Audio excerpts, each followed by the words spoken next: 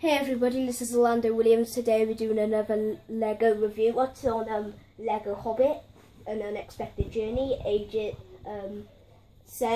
79003, ages 9 to 14, set Unexpected Gathering. The characters come with Gandalf the Grey, Bilbo Baggins, Balin the Dwarf, Dwalin the Dwarf, Buffalo Dwarf and Bomber the Dwarf. So it comes with quite cool characters, it says it there as well. Onto the back of the box, it shows you like scenes of what you can do, like you could have Bilbo writing a map or a book. The roof comes off with the weapons and you can have Gandalf drawing the door and stuff. So let's go on to the set. So we've got the set here.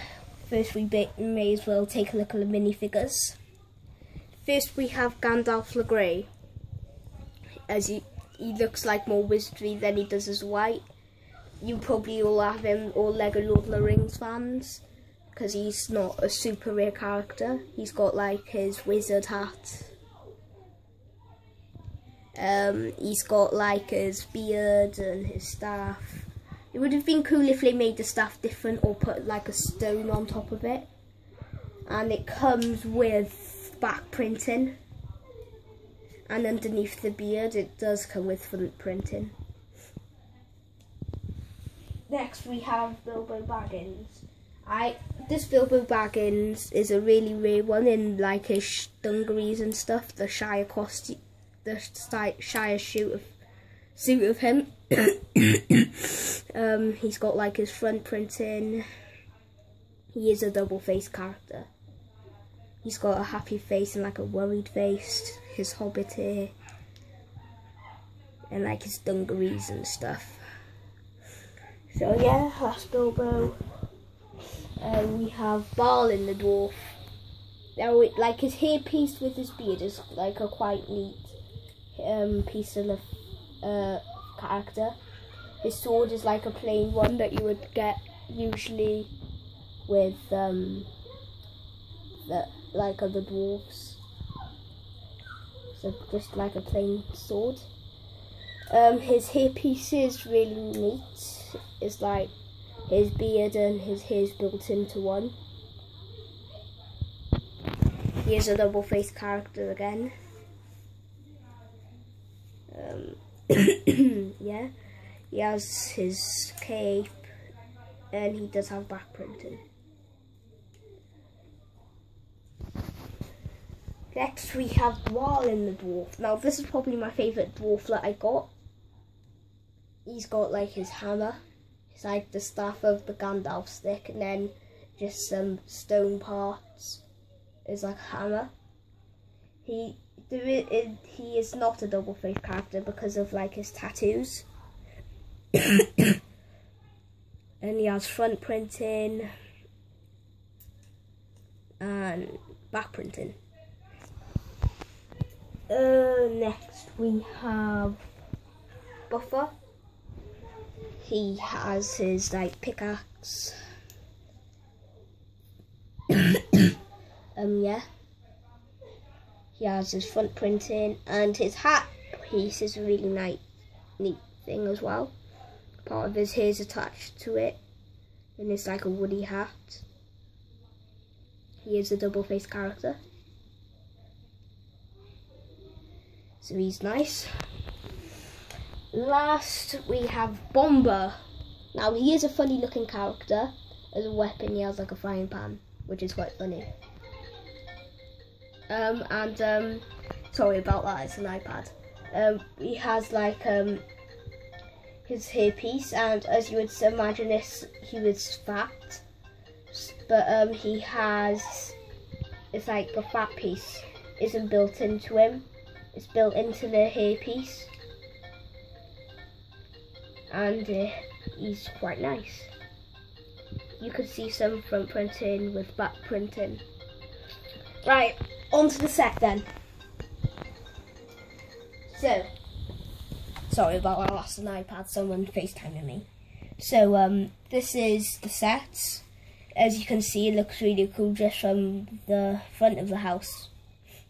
And it's got some really nice detail to it. His windows are really nice, really I would say to me. He has in this little barrow, it's like carrots and an apple. It's got a nice bushy part. These are really rare, I would say. The last time I seen one of these in my sets is from Weathertop. Yeah, he has his bench that he smokes on, and it's got loads of flower pieces. It's got it on the side as well, and they're really fiddly. Yeah, he has like a little lamp here, a chimney, and the tree I like is like, it's just nice. It's like, you wouldn't think they'd add it, but it's a really nice piece to the set. It's got two leaf parts here, and the roof does come off. Just gotta be gentle. Yeah, it's attached to like 8 studs, 4 studs on every side. So that's the roof.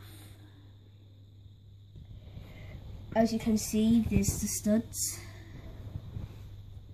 and the carrots are growing here. I'll tell you that. Right, onto the inside of the set.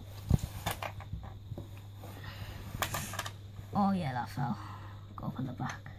Okay, so it's like a nice piece, and if you've got the Gandalf or Ivan set, you could use that as well. So this is like used for like 2 sets, like Isengard.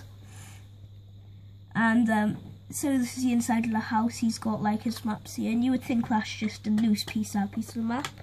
It's actually attached to a small stud, and like put it angled. He's got a chest, and it's got like, I've just put the knives in, and there's like a shovel here. Sorry for that, just got to read back off. There's like the dinner table. Here's like the dinner table. It's like these loose on the plates. This bread piece always falls down. This is a nice piece of thing, even though it was a piece of bread. So there's like the grapes and the cups. It's really fiddly, mine keeps falling. Oh, leave it. I don't know why, it's a bit weird, but they've added like the sting here, but he doesn't have sting, if you can remember from the film. I'm not sure if you can see it, but there's sting here. He has like a broomstick, and the door does open, for God's sake. I'm not sure if you can see it, but there is a little mark on the door. There is a little mark on the door that Gandalf puts, and the reason that I like it is because they have added stuff to it that is very unusual that you wouldn't think they would add. So there's the mark on the door. And he has a furnace here with a frying pan and like another frying pan. They've added a really nice set. It's his writing desk, and the book does have the double B for Bilbo Baggins, like it does on the book. Yes, you can put that later. They've put like an envelope here with a bottle. So yeah, this set is like the most peaceful set that they've made for the Middle-earth trilogy out of Lego. So if you want to see me again, go on to Lego videos on YouTube, or follow me on Facebook, Orlando Williams.